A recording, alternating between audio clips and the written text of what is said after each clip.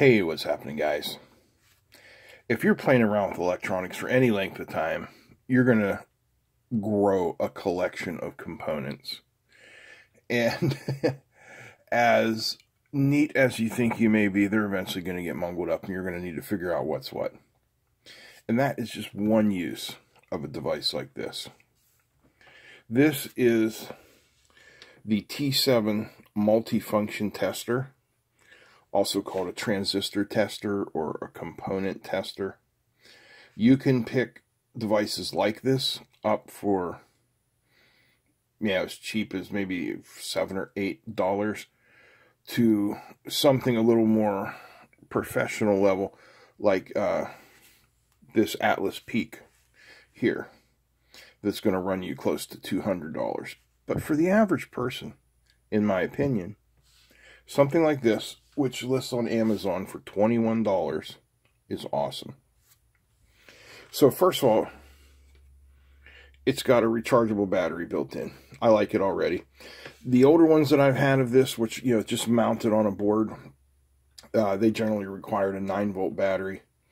And they went through those batteries pretty quick. I like this. I can just plug it in when I'm not using it, and it'll be fine. You can see it has a ZIF socket, and the pins on the ZIF socket are labeled. There you go. 1, 2, 3, 1, 2, 3, 2. So you don't want to double up. Otherwise, you're just putting two legs of a component into the same input. Nothing's going to happen.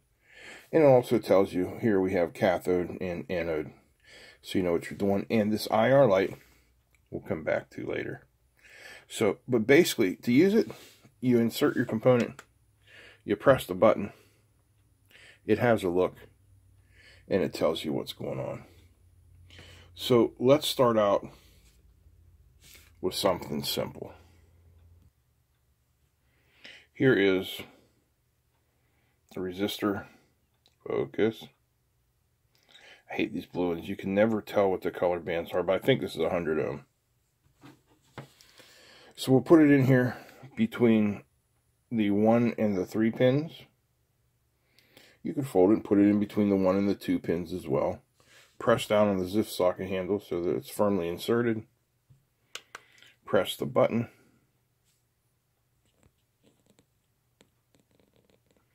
And you see we have a resistor, 100 ohms, 100.7. Pretty slick. But what else can it do? How about a Zener? Yeah. Come on, fingers. It's 5 o'clock in the morning. Give me a break. Alright, Zener. Let's see what it does for a Zener.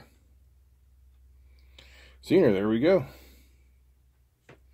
Cathode, anode, and this would be an 18-volt Zener. How about a MOSFET? This is an IRFC44N, which is very popular. It's it is my favorite MOSFET to use. There you go. N-channel enhancement mode MOSFET. Drain on pin 2, gate on pin 1, source on pin 3, RDS on is 0.2 ohms. Now, it comes with a few accessories, like these nice little mini grabbers here. What we can do is insert them in.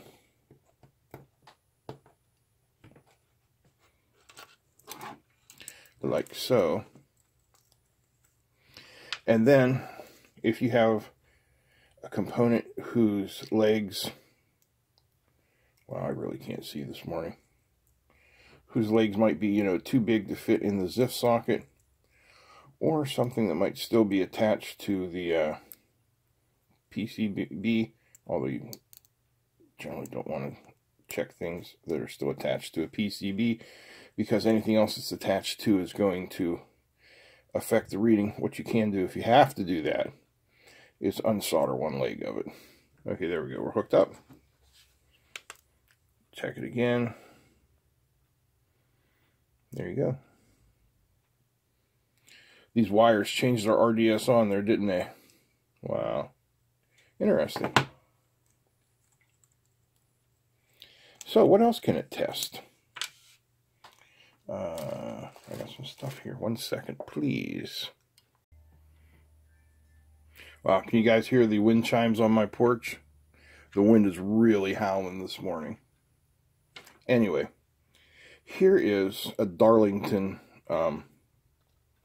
pair. Basically 2 transistors chained together to increase the gain. I think it shouldn't have any trouble at all reading that. Oh, she don't like. Oh, I'm sorry. Now you can see that. That is a voltage regulator. So it doesn't do voltage regulators. This will be my Darlington pair. Yeah, there we go. Come on, focus. Yep. Of course, it will read capacitors. You definitely want to discharge them before you put them in there. And there's even a little warning right there. So this is 1,000 microfarad.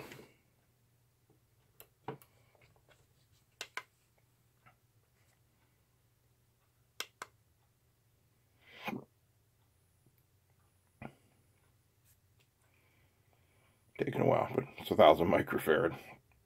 925. Even gives you your ESR. I don't know how much stock I would put into their ESR readings. How about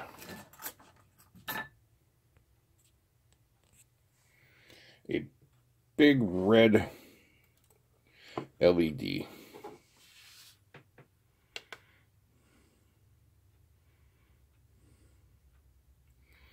Diode with a forward voltage of 1.89. Yeah, that's what it is. Now, look at that, and you can see the pulses when it's testing. Kind of interesting. Shows you what's going on. All right. Well, also it comes with a little charging cable, these pins, and a small red LED for some reason. I don't know why. Let's take it apart. It's held in by 4 small Phillips head screws.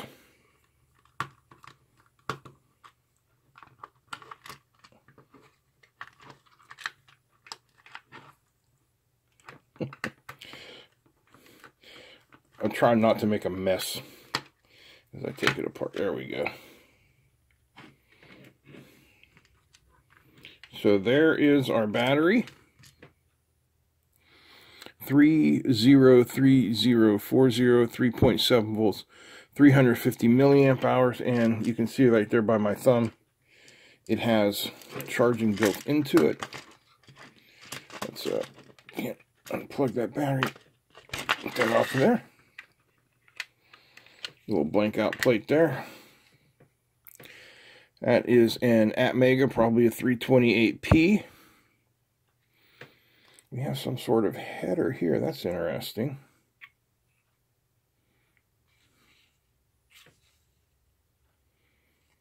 Yeah, look at that. That is that is really neat. Hold on, I'm going to restart the camera this time with the light on. All right, take a look at that.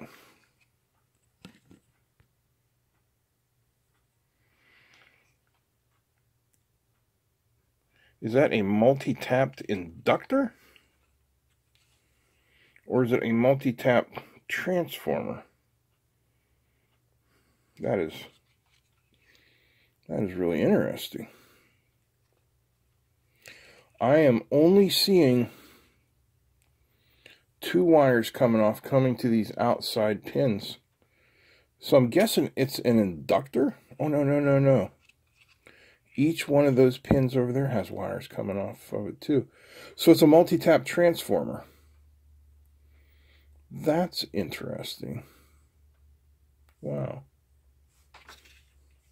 All right, let's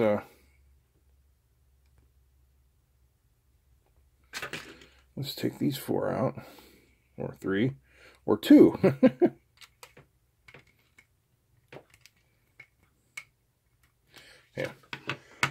Right tool for the job.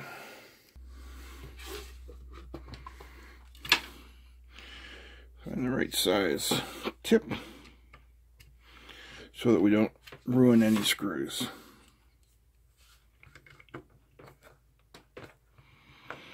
And those things, those were put in there for keeps, which is good. That's what you want. Maybe that's what you want. Maybe you want your stuff to fall apart. How should I know? You people are so fickle.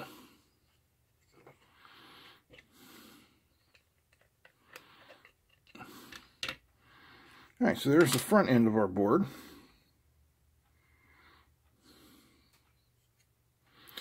I like that they've put that in there with headers. Cool. Let's reassemble. Okay. So I've got it plugged in charging there, as you can see. And what I want to show you is it'll work while charging. And also, what is that little IR thing there for? Well, it's a decoder. So here is the remote for my TV in here.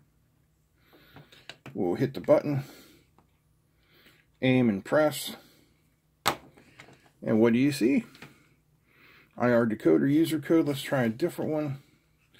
So this was data code D825. Try power button. 8877. What happens if you hit the Netflix button? CC33. So yeah, that is not useful to me in the least, but it's useful to somebody, I'm sure. So very cool. Alright guys, I hope you enjoyed this video on the T7 multifunction tester. These are really, really useful to have. You know, at this price you get a couple of them. Have one in your bag, one on your desk, and throw them around wherever. Again, thanks for watching. Please feel free to comment, share, and don't forget to subscribe. Big thanks to all the patrons who make this possible. Without patron money, I wouldn't be able to purchase neat little things like this for us to look at. So thank you very much. If you're not a patron, there's a link down below.